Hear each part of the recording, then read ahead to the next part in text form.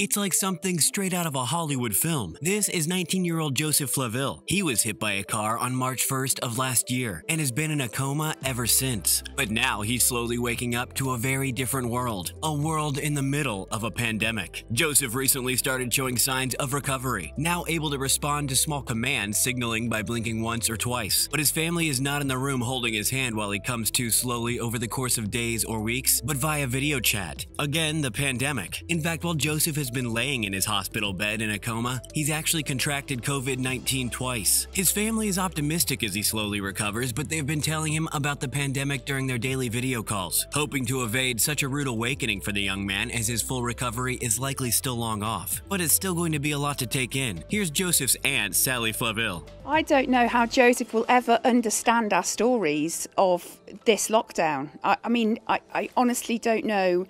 Joseph will not believe our stories of when rainbows became the sign of hope. And I don't know where and how we can explain to Joseph the world that he's woken up into.